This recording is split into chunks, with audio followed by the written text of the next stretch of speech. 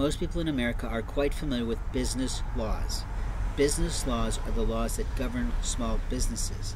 Small businesses have different business practices that have different laws that govern them. If you're a brand new small business, I hope you're using a book on small business, because when you sell services, you have a certain responsibility. When you sell products that come with an image or a logo that does not belong to you, you have serious laws that you're going to be facing for that. Every human being in America doesn't have access rights to something that is publicly utilized by the owner or the creator or the author. And openly, we're living in a community with a lot of bugs.